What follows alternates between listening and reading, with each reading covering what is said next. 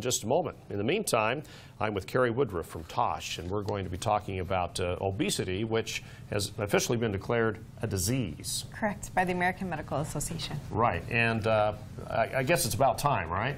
Correct, yep. Yeah, because hopefully this will help to thwart more actions towards dealing with the issue. And so maybe more pharmaceutical development, more research, more paying for services, such as nutrition services or other medical services. And even delve deeper into the education part of it. Exactly, correct. Right. Yeah. So what are the things initially we can do now that it's been declared a disease? Yeah, so the hope is that insurance payers will now pay for services that help to deal with it. So like I said, you know, nutrition visits or medical visits.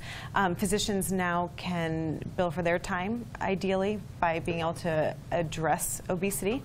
Mm-hmm. We found that individuals who are obese, only about 50% of physicians address that with their patients. So if you're seeing this large population and only half of them are being addressed, you know, this concern, so it'll be good to increase services. So this is bound to help us out as a country then, don't you think? That's the goal, yep. That is the goal. How's that been accepted here in Utah, or is it too early to tell?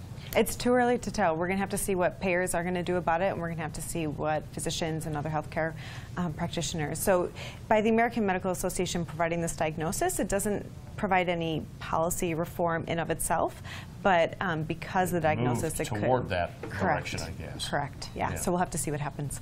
All right. Well, Kary, thank you very much for being with us. And for more information, where's a good place to go for that?